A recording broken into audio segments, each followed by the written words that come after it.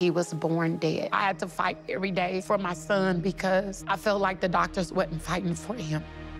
Taken down by Derick Hall, the SEC Defensive Lineman of the Week. When Derick was born, I was barely 5 months pregnant. I had bleeding in my brain, getting poked and proud on, and getting all these scans and getting all these x-rays. It's truly a blessing to be able to sit here in front of you today. Derick was on so many machines and equipment. They wanted me to sign a form to take him off of life support because they didn't expect him to live. The doctors made it look so bleak. He'd be a vegetable. He wouldn't have any quality of life. Even though I trusted God and I knew that he could do anything but fail, I was scared.